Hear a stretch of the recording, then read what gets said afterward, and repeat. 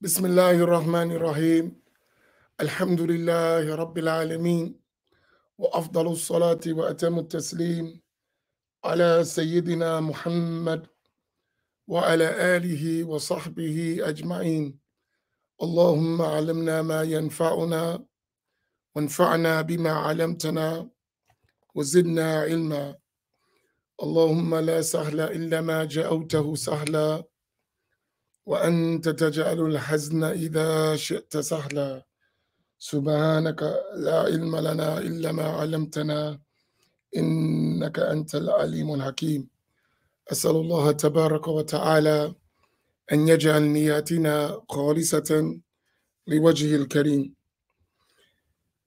Let us recite Al-Fatiha to the soul of Imam al-Nawawi rahimahullah ta'ala and al-Sheikh Yusuf Nabhani radiyallahu ta'ala anhu. Al-Fatiha.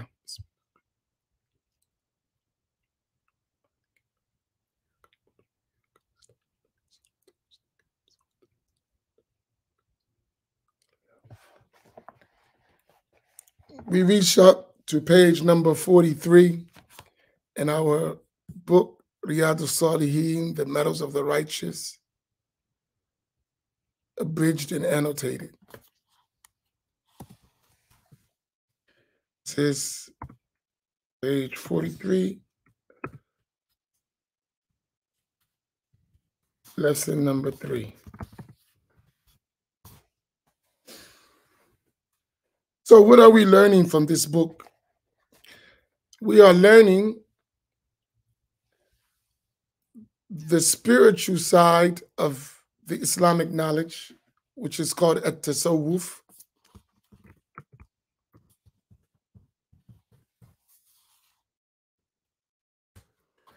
Through hadith, as our teachers explain, the book Riyadus as-Salihin is Sufism at-Tasawwuf in the garment of hadith.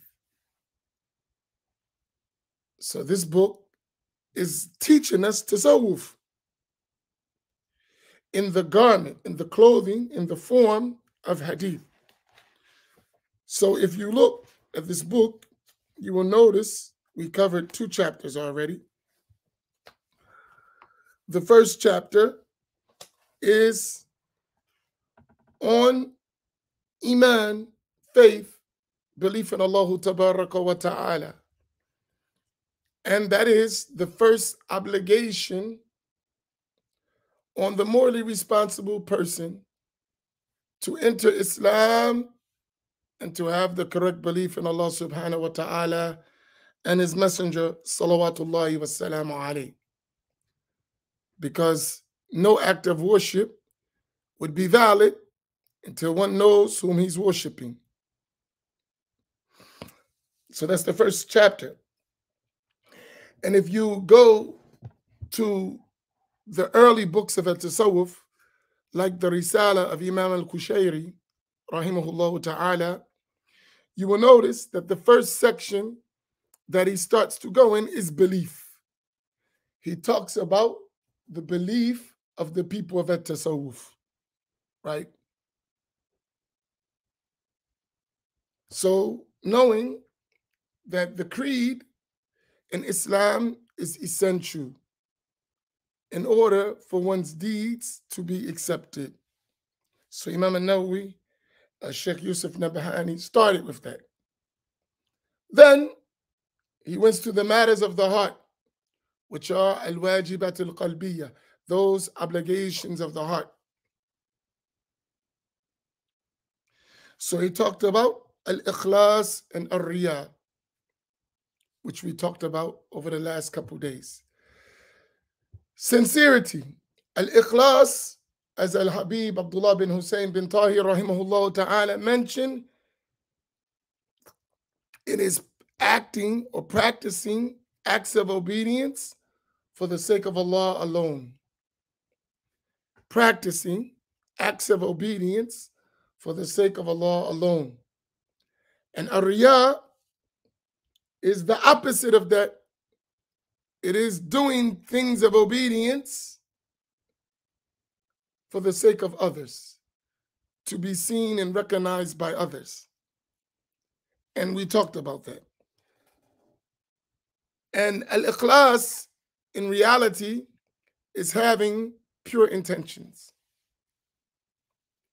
right? So it's connected, having sincerity and always keeping pure intentions. And this is something that you should do in every act of worship. So this is from the matters of the heart. So he gave 2 characteristics. One is the one you need to remove, riya, ostentation, showing off. So this is among the blameworthy characteristics that one needs to remove from the heart. And one needs to replace it with the praiseworthy concept, which is al-ikhlas, sincerity. As Imam al-Ghazali, he talked about the reality of at-tasawwuf is truly removing ruinous characteristics, removing them, getting rid of them, and adorning oneself with praiseworthy characteristics. This is the obligatory part of at-tasawwuf. So when Imam al-Ghazali mentioned that at-tasawwuf is an obligation, he was talking about that. He wasn't talking about taking a sheikh, for instance, right? Rather, if one could acquire noble qualities and get rid of bad qualities, characteristics, by simply accompanying a good person, then this is sufficient. So if you have a good brother or sister who you could benefit from them and they help you remove those blameworthy points and adorn yourself with praiseworthy ones, that is the tasawwuf that you need. But for the one who is not able to do that by himself or with others, then he should have, or she should have, a guide that would help one do that. So now we go to darsun fil khawfi min Allah ta'ala, right? A lesson in fear of Allah and muraqabah, being aware of Allah tabaraka wa ta'ala.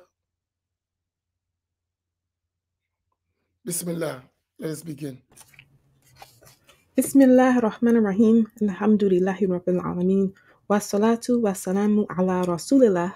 The author, may Allah Ta'ala have mercy on him, said, on fear, khawf of Allah Ta'ala Most High, and mindfulness, muraqabah, of Him, the Almighty. Allah Ta'ala Most High says, the day you shall see it, i.e. the hour, every nursing mother will forget her nursling, and every pregnant female will drop her load. And you will see mankind as in a drunken state, yet they will not be drunk. But Allah Ta'ala's torment is severe. Surah 22, Ayah 2. And this is talking about the day of judgment.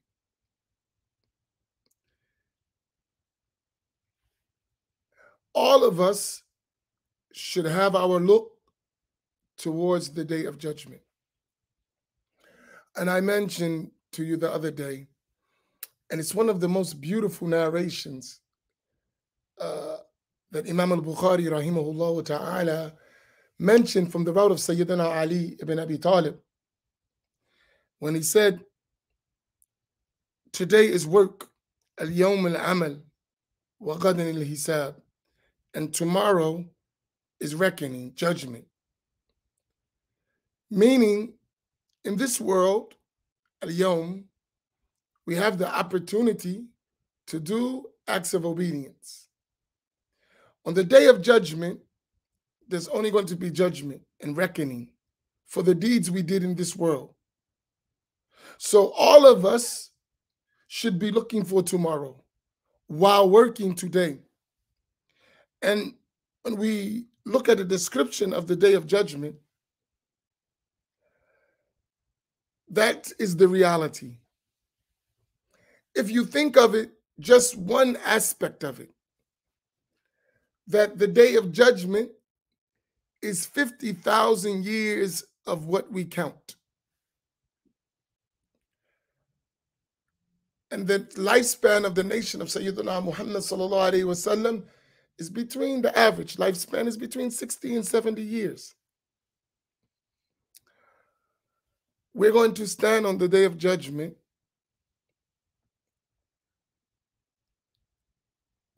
for every year we live, around 1,000 years, if you estimate time.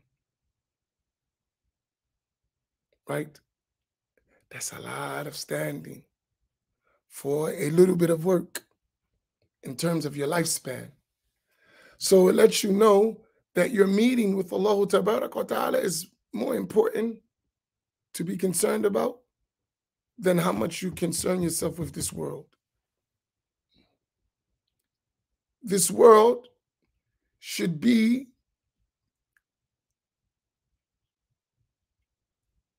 your harvesting for the hereafter, right?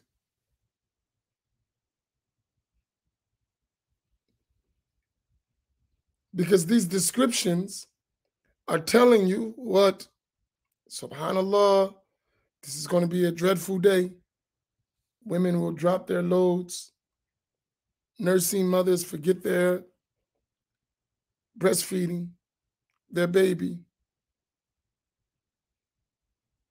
People are going to be in a state as if they were drunk, and they're not drunk. It is from the severeness of that day and the punishments.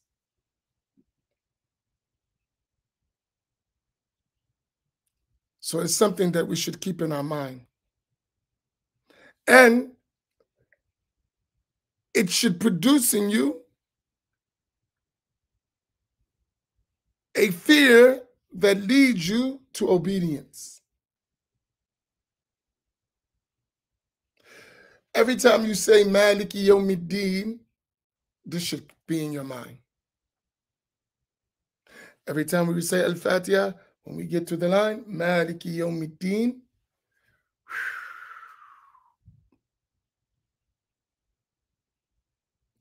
Allah subhanahu wa ta'ala has promised us a day of accounting for everything we do. And we become unmindful of this matter easily because we're human beings, we forget. But all of us need to think about death and what follows it. And think about it with the intent of taking admonition from it. Because death is a great teacher if only one attends its class.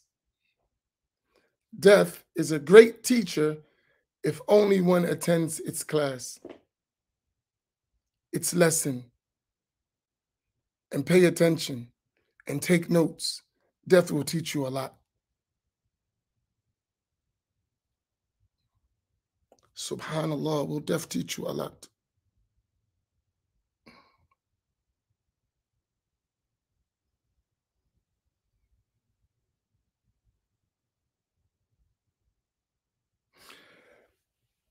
You will learn, I think about it often, that everything you possess in reality is going to perish. Death will teach you that. In relation to death, when you die, everything you possess is going to perish in relation to you. That's it. So its value will only be what useful benefit you made of the things you possess for your journey in the hereafter. And this will produce zuhd in you. We talked about Imam an-Nawawi was zahid. It's going to produce to you some kind of attachment and renunciation of worldly matters.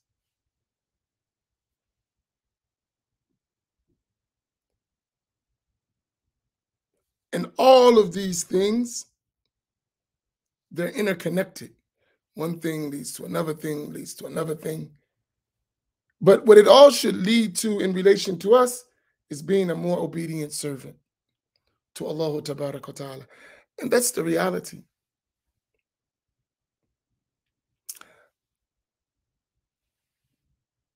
I read something yesterday, and it gave me this lesson. No matter who you are, there is a reckoning. None of us are above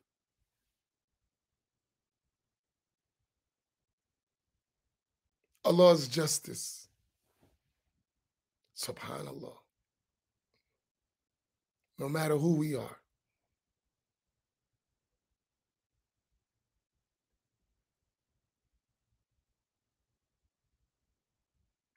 Subhanallah. That's something to think about.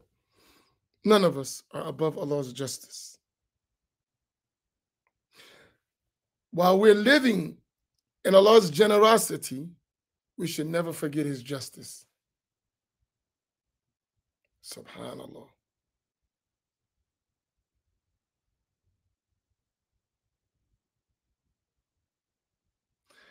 And that entails us having the proper fear of Allah when we are engrossed in His generosity, to never exceed the bounds so that we are deserving of His justice. Allahu Akbar.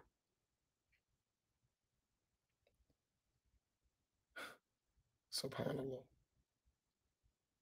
Because His justice is sometimes manifest through His wrath.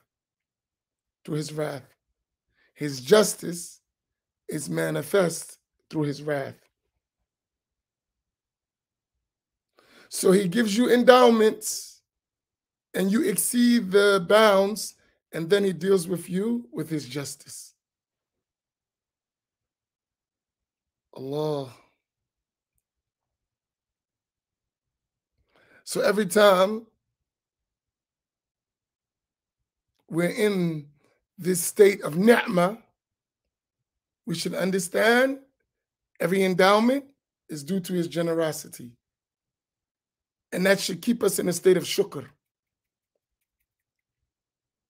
But every punishment from Him is due to His justice. And that should keep us in a state of fear. And we're going to talk about another aspect, another wing of that in the next chapter. Now, Bismillah, go ahead. It is narrated from Anas, radiallahu anhu, that he said, "The Messenger of Allah Ta'ala, sallallahu alayhi wasallam, delivered to us a sermon, the like of which I had never heard before. He said, 'If you but knew what I know, then you would have laughed little and wept much.' On hearing that, the companions of the Messenger of Allah Ta'ala, sallallahu alayhi wasallam, covered their faces and wept, such that the sound of their weeping could be heard coming through their noses." Here, there is an aspect that we should think about here. The Prophet sallallahu alayhi wasallam, he said, لَوْ تَعْلَمُونَ مَا أَعْلَمُ. If you knew what I knew. And I want to give you something to think about, just that part. He conveyed, so there is the availability for us to know a lot of what He knew.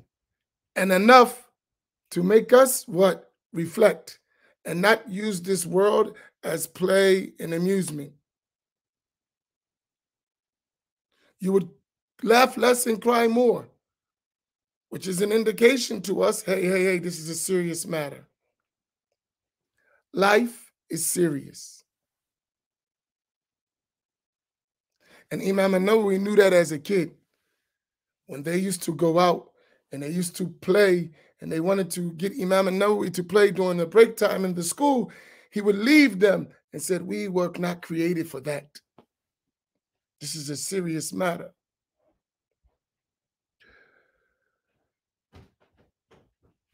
Subhanallah, this is a serious matter. even if we're not able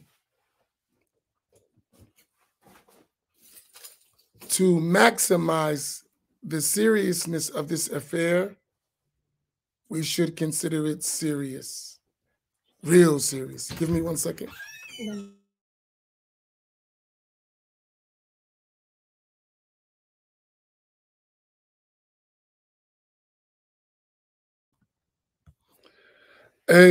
A real serious matter. That's how we should consider everything. Even though we have fun, and I'm not saying life should be just boring and dreadful. No. But even in our enjoyment, we should be reflecting of our reality. It's all going to come to an end. It's all going to come to an end.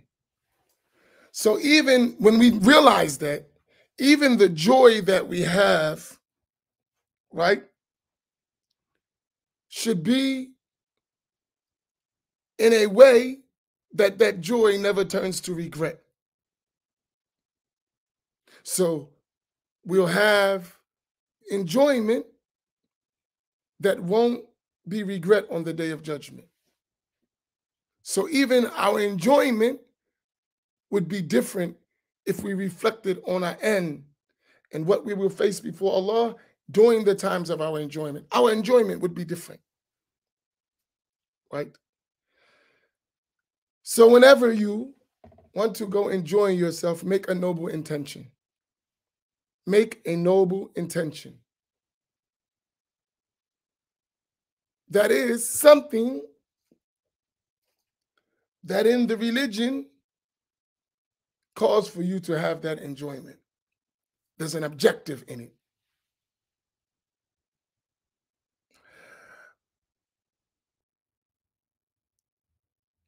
I've learned something myself. I'll give you an example. Especially in our communities, many of our people, they're not really, really religious. They're Muslim, but they're not religious. There is a difference. You have many people, they're Muslim, but the religious practices and the religious outward stuff, they might not be good at. But they are Muslim, and they believe in Allah and His Messenger. Some of them pray, some of them fast. Even if they don't pray all the prayers, they pray some prayers because they believe, right? But they are engrossed in worldly matters, whatever they may be. Some halal, some haram. They are in the world. One of the things that we make mistakes, and I'm only learning this as time goes on, when you're responsible for trying to guide people, you realize that sometimes as quote unquote religious people, because we're not that religious ourselves, so I said quote unquote religious people, we become self-righteous. Even if it's unintentional, we become self-righteous and we forget others where they're at. And what the Prophet ﷺ was wise at doing, he was wise at meeting people where they're at, to bring them where Allah eternally willed for them to ultimately be, because there's a process in that, right? So we miss this point. Oftentimes, we're just so wrapped up in our religiosity that we forget the humanness of human beings, including ourselves. Until we slip and fall on our face, then we realize we're humans too, right? So a lot of times, people are engrossed in enjoyment. If you engross to an extent in their enjoyment with the intention of connecting hearts to bring them to the worship of Allah, it works. It works. Their expression, oh, he's cool, she's cool. Man, he ain't so stiff after all. Which brings their hearts to you. Now, your heart is to do what? Guide them. You follow my point? I've seen it happen multiple times. Right? So that's in your family too. Right? In your friendship, in your dealings at work. Right? Don't be so stiff. This is something we got to learn because we've received religious instruction that took the humanness out of human beings, which is a mistake. That's not the intent of religious instructions, but just the way we've conveyed it, we are guilty of that.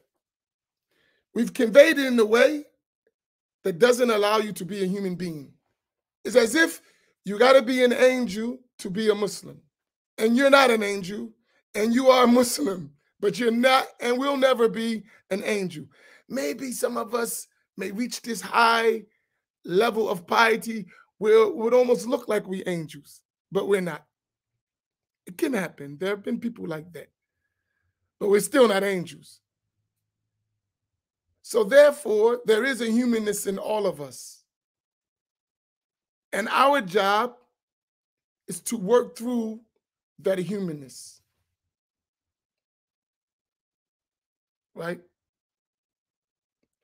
And connect at the human level with compassion and love. You'll find that you would help people become more religious, even if step by step. A lot of people fail to do acts of obedience, and it's a trick from the devil because they believe they're going to be judged, so they stay away. You don't want them to stay away. So you got to remove that feeling from people to the best of your ability. That's a part of a da'wah.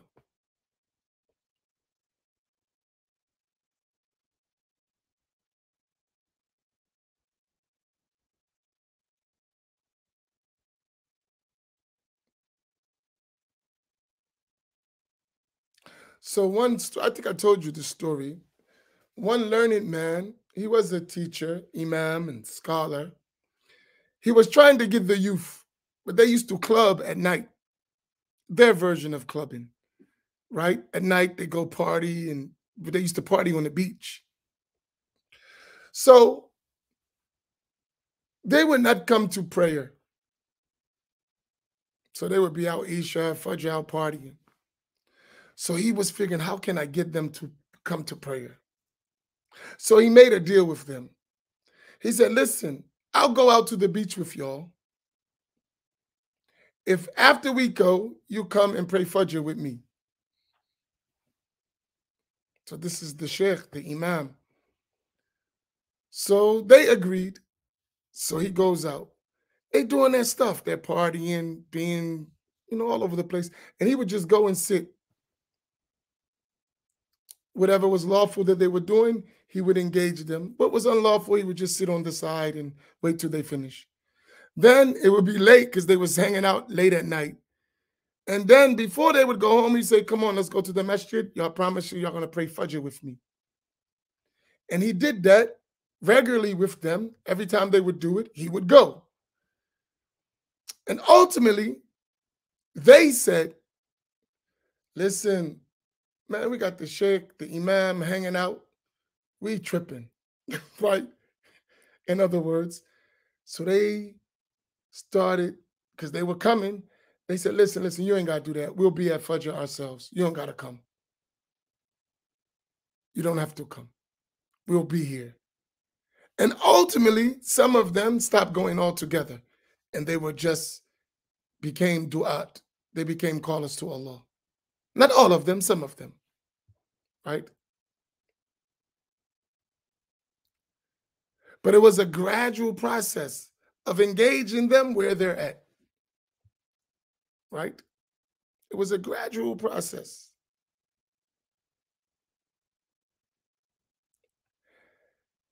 And in our time, that is even more important. One of the concerns is that many of our youth are not in the masjid. They're somewhere else. We better connect. And slowly, what? Bring them to obedience to Allah, even if it's one step at a time.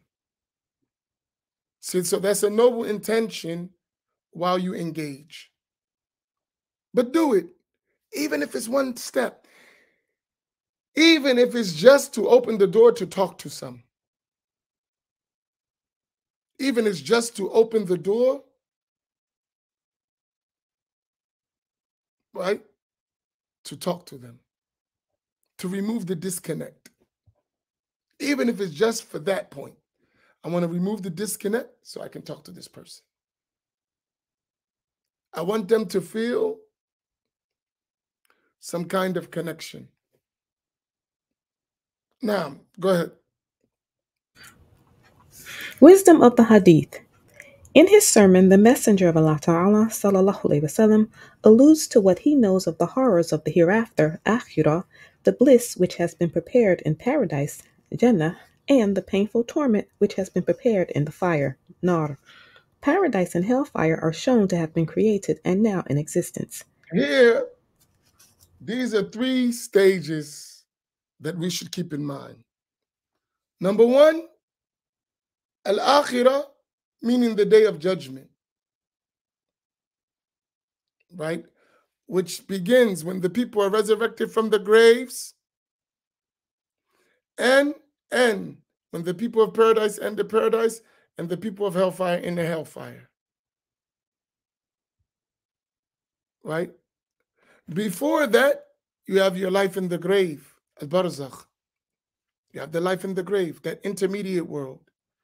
And then you have paradise, which is the abode of enjoyment, and hellfire, which is the abode of torture.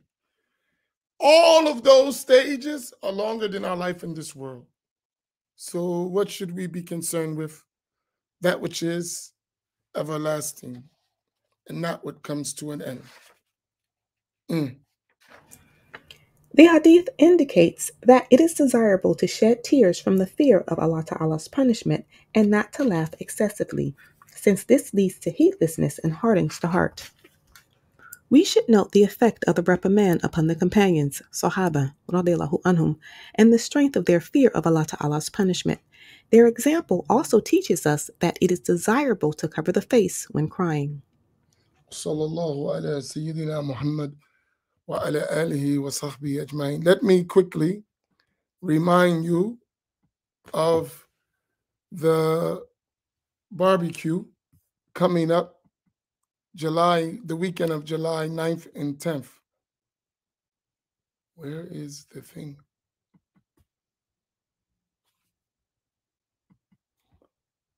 La ilaha illallah. Here. Wait a minute.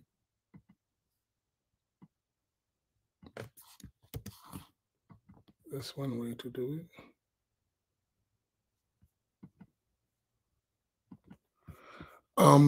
Please, you can register RSVP there. Please do it. So help us that we know how many people's coming. Like, be just to us. It takes a few minutes to say, I'm coming. My party is going to be 5, 3, 4, 5 people. So we can prepare adequately. Don't you be the cause of us falling short.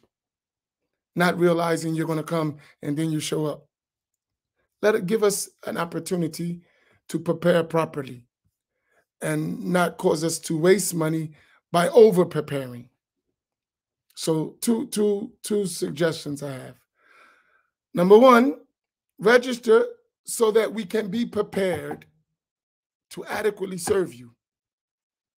The second aspect of that, register so we don't over prepare and waste money and resources that could better go somewhere else in terms of a dawah. Is this clear for all of us? Are we all heard me clearly? because I'm going to be looking at you side eye if I didn't see you register and I see you. Come on, man. Give me a break. Right? It's important, right? It takes a few seconds. You have plenty of time to do it, right? And you should determine if you're going to come by now, especially if you're coming out of town, you should be working on that because you got over 30 days to get a hotel, to arrange your stuff, because it costs money. It's not, Atlantic City is not cheap. So you may need a hotel, you may need Airbnb, you know, what's the Airbnb? Is that what it's called? You know what I'm talking about. You need your resources. So please do it. This is important to me. So I try to give of myself for you. I'm asking you to give of yourself for this issue, right? Because I know there's way more people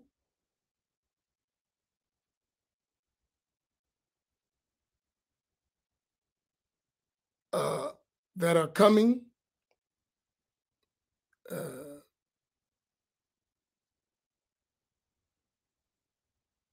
than have registered. I'm sure of that.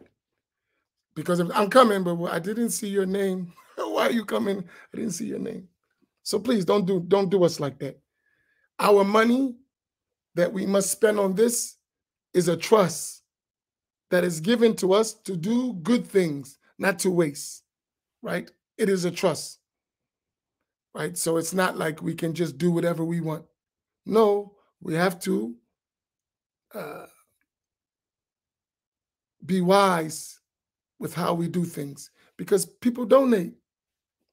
It's not a business. People donate, right? So those donations have to be used properly and wisely, right? And while you're there, you can also donate to help offset some of the costs if you're able. So, just please, I'm gonna remind you every day at the end of the class, but please, and invite your family. We want people to come. This is a good way to do da'wah. So you don't have to just have Muslims. Bring your non-Muslim family with you that you've been trying to reach. Bring them. It's a family cookout. So our family is our Muslim family and our extended family, our loved ones. We're trying to reach people, do da'wah, make them have a good look towards Islam, show them that we have fun and we relax and we're humans. Everything ain't,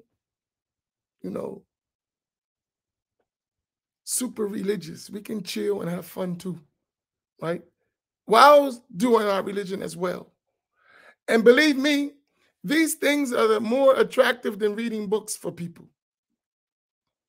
I guess everybody's not going to read books. Some people are going to learn from our actions, from dealing with us, from interacting with us, from hanging out with us. They're not going to read book the first. They're not listening to no lectures. They're going to watch us. And from being around us, the hearts will be attracted to the religion, right? So, and we people, we're not funny style people. So, bring your family. It's okay. It's fine. They need to be around Muslims. You always around non-Muslims, right? Switch it. Let them get a chance to enjoy being around Muslims.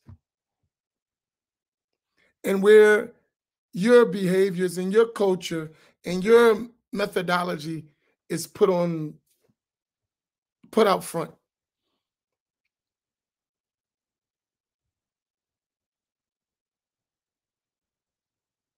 So let's make it happen. And believe me, we have here one good thing. I'm telling you one good thing. I'm gonna tell you something. I'm telling you about mixing, right? I mix. I used to never mix, seriously, period, at all. I'm getting better with it.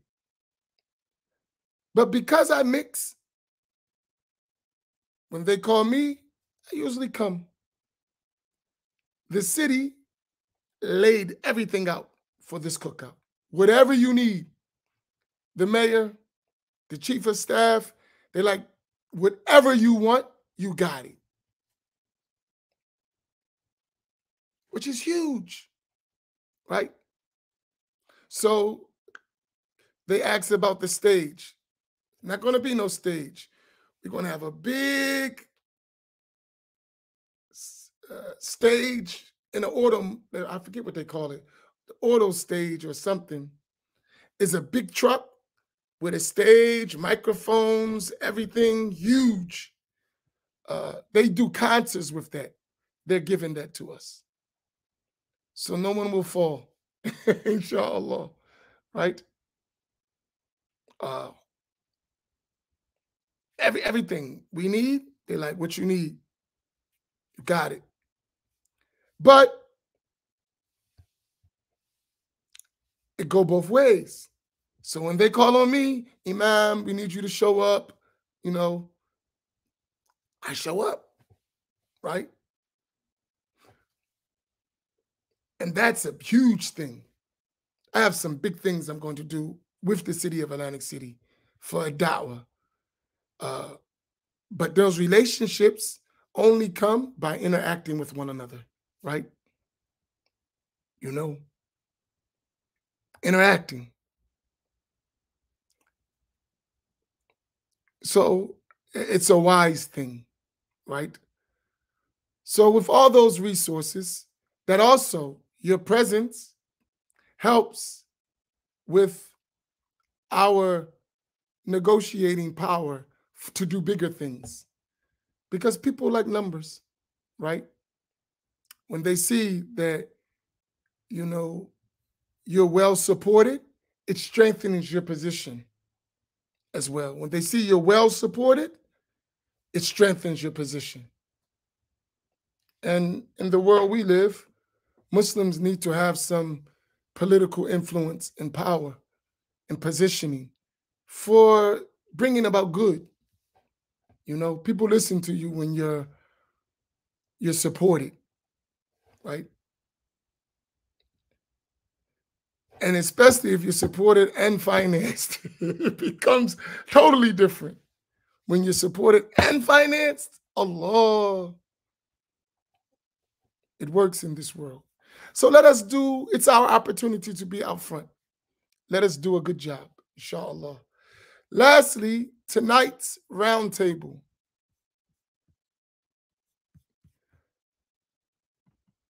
This is going to be the roundtable tonight at 7 o'clock. The discussion is going to be on this topic.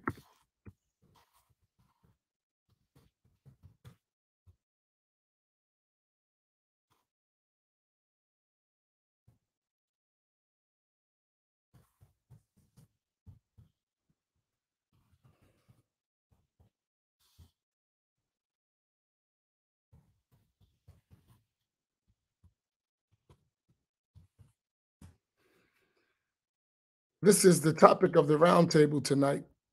And it is an important topic that has come to the front, and it's spreading around the internet. And I think we should deal with it, because we as a people, especially us as African Americans, have been victimized in this. And now, I hate to say it like this, and now that white folks are feeling it, it's important. Black folks been feeling this stuff for decades, right? And I have a different look at it. And we're going to discuss it. I'm sorry, Fatima. I know you white folks, but I gotta be honest. I don't know how to be another way, because, you know, when we going through it, nobody say nothing. And we've been going through it for decades. Now you feel it. It's a big important, I don't mean you sister, you know what I'm talking about. When the white folk elite start feeling it, it's an issue. But I ain't see you writing nothing when black folks been going through it for all this time. I ain't see letter or article the first. Not one. Right? So, but that's Imam Amin being bad. Bad Imam Amin. Right? But true. But it is, regardless of that, it is a serious issue. And my concern is not to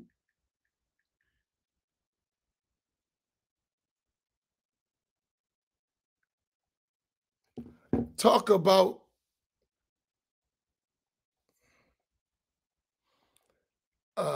the particular group itself, because I think that's not really that important, especially for us because we're not in it. So it really it doesn't, some of us who are affected by that, I'll leave that part what I was getting ready to say. Some of us who are affected by that, we had that coming. And it's a lesson for us. But most of us are not affected by that at all. But there's extremes to things too, and we got to watch extremes, right? Don't go to extremes. So we're going to talk about this. So this is going to be a hot button topic. But you know, on the round table, we don't hold our tongues in speaking the truth, right?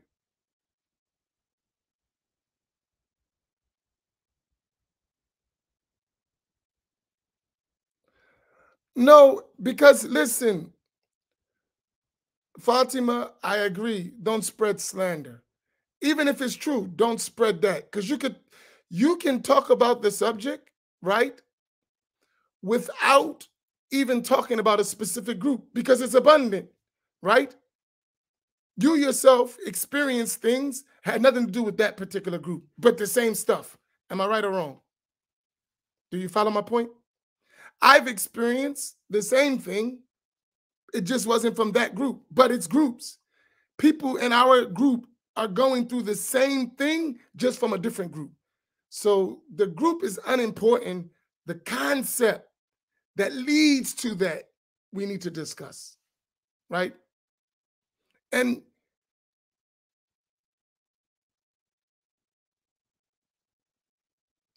you know, if I told you the description of fire very well, won't you recognize fire whenever you see it? If I describe to you fire with a beautiful, excellent description, wherever you see fire, won't you recognize that that's fire?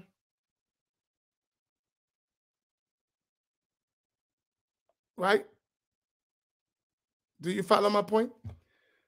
If I explain to you fire very well in a descriptive manner, won't you recognize fire whenever you see it?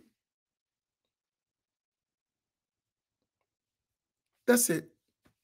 Do I have to say, hey, that's a fire over there, that's a fire over there, that's a fire over there? All I got to do is describe to you well what a fire looks like, what it feels like, the intensity of the heat, the colors, how it moves, how it spreads, smoke, what the smoke look like, what types of fires. Won't you, whenever you see a fire, whether it's small or big, you'll recognize that's a fire.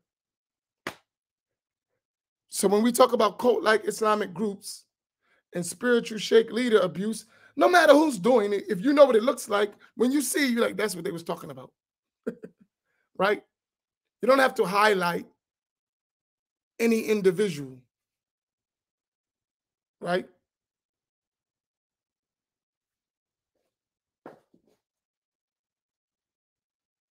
Like for us, all of us in the inner city know what a dope fiend or a crackhead looks like.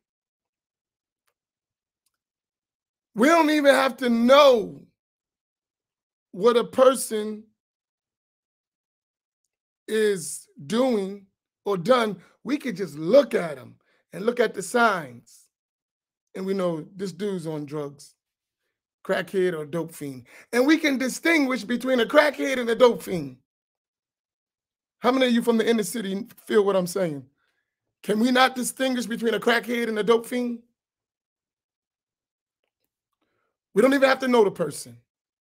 We can distinguish this one's a crackhead and this one's a dope fiend. By the signs. By the signs. If you come from the inner city, you around, you just look. Dude's a crackhead, dude's a dope fiend. And we even have, that's a crackhead move, that's a dope fiend move. And they're different, they're not the same.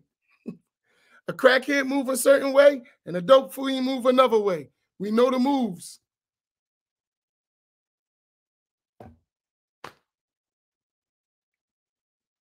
That's inner city, inner city identification skills. So now you should be able, when we finish, to recognize a cult-like Islamic group, and you should recognize what sheikh, spiritual sheikh, imam, abuse looks like. Because some of us would be abused and don't know what it looks like. And it happens over and over because we never identified it. That's why it keeps happening, right?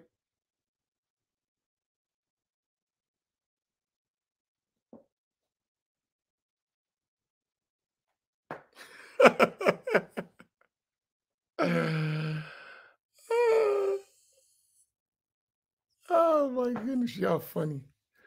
Okay, so that's tonight at 7 o'clock. And it has a context, and it ain't just about a certain article.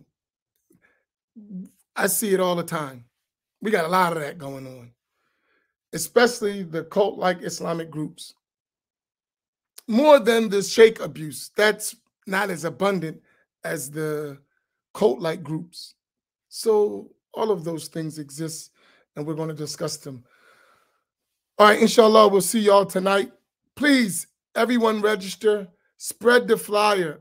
I know we got to go there. The flyer is there on this website. Share it, share the date, put it on your pages. Make it one of your backdrops for a couple days, or if you can, to the cookout, so that the word get out. Because they have those, I forget what y'all call them, Facebook, they control how far it goes and who sees it. So if we spread it and share it, it'll get out, inshallah, and among our people. Barakallahu bikum wa sallallahu ala Sayyidina Muhammad wa ala alihi wa sahbihi ajma'in. Assalamu alaikum wa rahmatullahi ta'ala wa barakatuh.